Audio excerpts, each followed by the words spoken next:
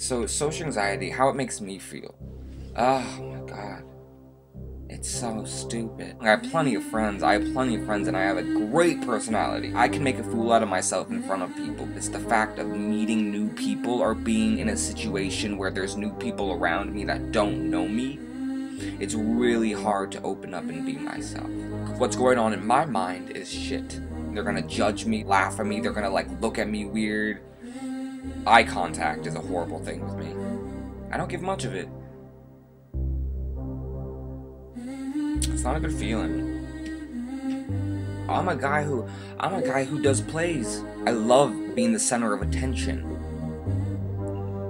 I literally have to train myself to block out bad thoughts. I read into things. There's always a double meaning to everything. Bullshit. I have that damn nervous feeling in my stomach right here. And then it goes up to like right here.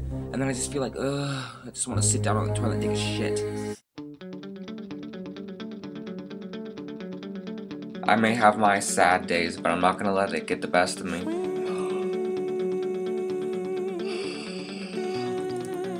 Look, I yawned. I looked retarded yawning. So what?